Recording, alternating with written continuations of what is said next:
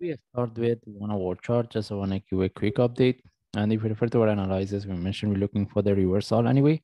This is what we get. No one what's the next because we mentioned whenever we have this kind of the drop, if the price reverses a corrective, mostly at we can expect to see at least one more drop before we see the reversal. Now, want to see how we can look for trade.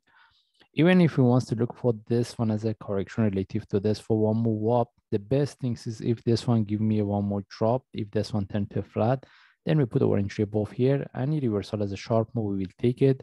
And we need to see the breakout of the 36 following by 13.9. We need to see the breakout of that zone. But we're looking for the reversal as a sharp. If it turns to a corrective move, we should know how to manage it. We shouldn't keep the trade more than 2 hours if it doesn't move in our direction. If it turns to a corrective move, we move our stop loss to break even. We just let it go. All right. And from what I can see here, having entry above this is not really good idea because simply the price can tag and drop. That's why we prefer to see one more drop.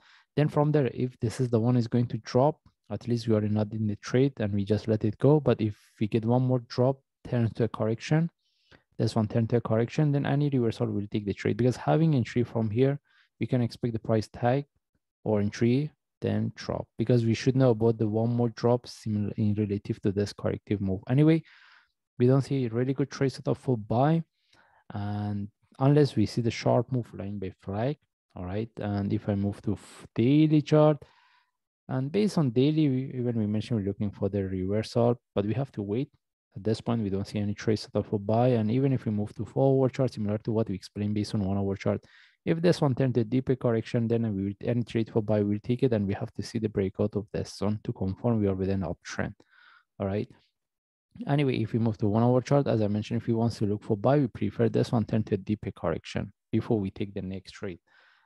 And at this point, I don't suggest to look for buy. It depends on the traders because buying without the trade setup and confirmation is not a really good idea because we can expect to see at least one more drop in relative to this. Anyway, we just follow the chart. If I see any update or trade setup, I will share. Thanks.